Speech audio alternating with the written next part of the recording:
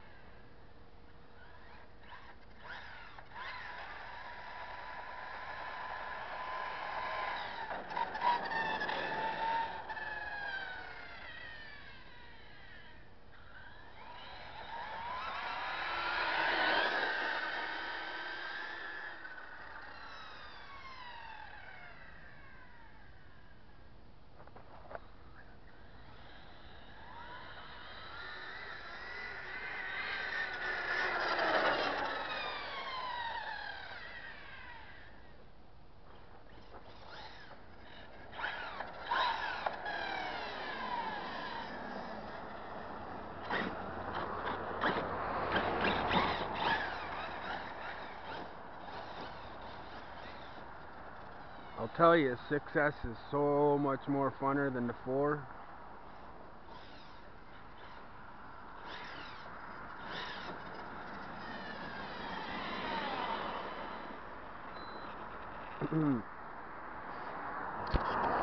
So is what I did here, guys.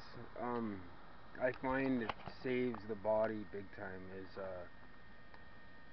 I work at a mining company, and they have this, like, it's a soft rubber, and if you're ripping on pavement or anything like that, and you don't want to scuff your body up really bad and slide down the road, but I guess that's what this is for. But I don't like to, because I've worn out so many bodies. So, and I find the front is where it wears the most, and the roof.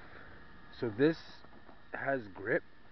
So every time I slide, these catch instantly, and it stops my truck from sliding. Like this takes the wear and the tear, and I've probably saved a lot of scratches from this body, and it's in immaculate shape. This body still, like, I've undercoated the inside. I've put like a felt on each side here, and I've used a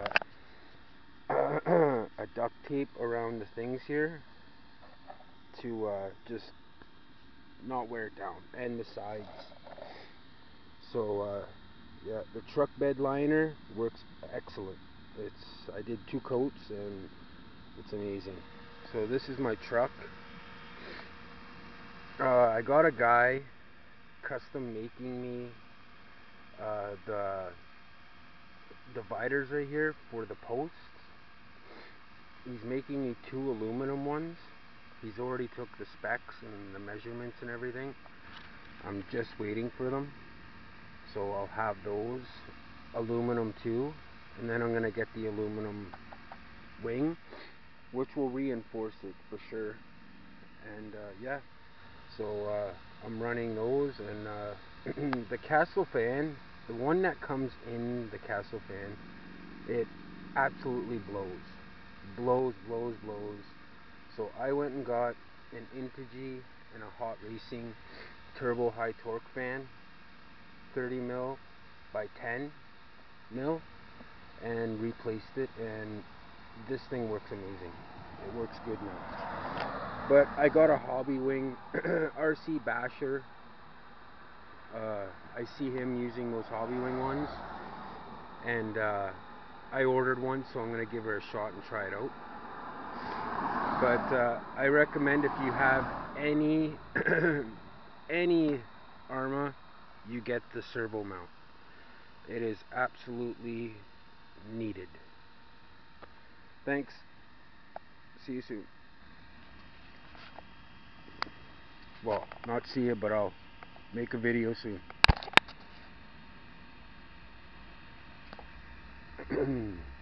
Oh, sorry, one more thing.